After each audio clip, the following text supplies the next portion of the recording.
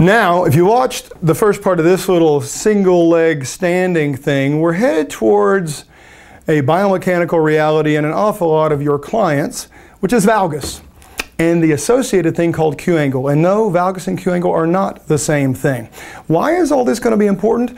A, it's really, really common, these issues. B, we're leading up to a third part in this. We're talking about why single leg squats are a terrible assessment. They're not part of the biomechanical reality that you're built to do. Don't get me wrong, lots of people can do them. Doesn't mean it's good for them, doesn't mean it's viable after a certain degree of motion. But here's where we must start. We must start with this idea of valgus. So here's a line. I've got this line right here representing the line between your hip, your knee. So this is a line of force between, if it'll stay over here, come on guys, if it'll stay between your hip joint, your knee joint, and your ankle joint. And ideally, ideal world, that would remain a straight line. You see what I've got right there? But because you have a neck to your femur, there is an offset, if you will, to the femur itself, meaning your femur does not follow the line of force that exists between the three joints. That separation in there creates a normal valgus. In other words, it looks like the knee is bent inward, headed towards a knock-kneed kind of relationship. But it's a normal, so there's a normal amount of valgus in any human that has a neck to their femur. Okay?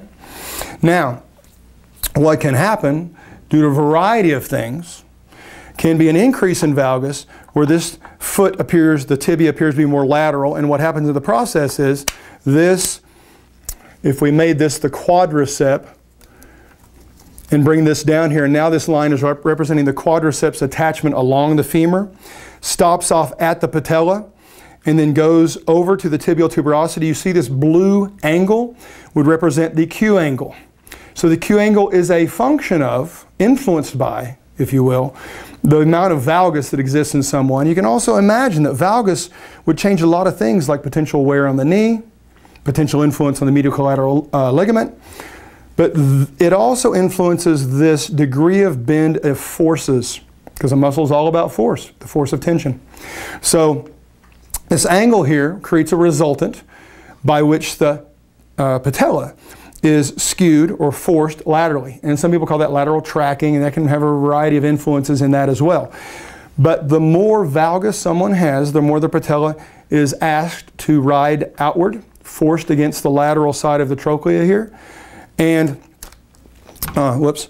there is a second influence in the Q angle. The Q angle is also influenced by not only the amount of valgus in the individual, but the amount of rotation at the knee. So there are two direct influences, and therein two things we need to take into consideration before we start exercising someone with a considerable valgus.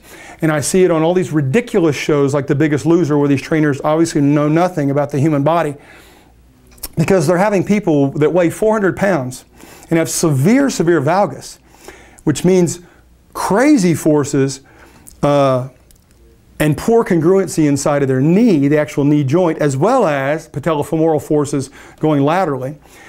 They're having them jump, and they're having them lunge, and they're having them squat, and they're having them run, and they're having them do plyometrics and all these things on a knee that is completely intolerant of those forces.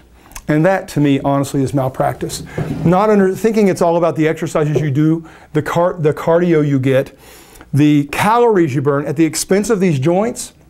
Guys, when your joints are gone, you don't get to do any of that fun stuff anymore. There are things to take care of first.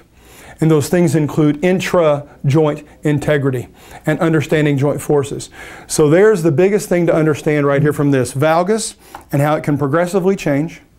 The forces that creates in the knee itself, but also how that affects this thing that we've come to know as a Q angle, Q for quadricep, and how that changes the influence, alters the forces on the patellofemoral joint in and of itself.